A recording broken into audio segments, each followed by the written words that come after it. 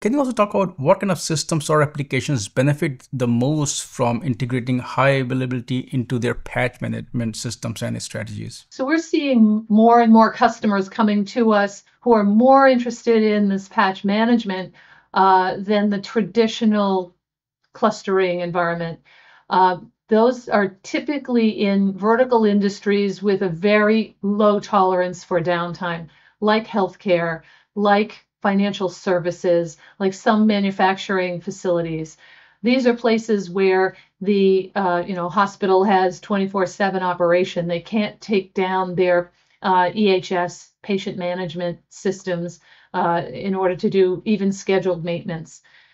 These are systems where this high availability environment solves so much of their challenge related to patch management that it's very, very productive for them.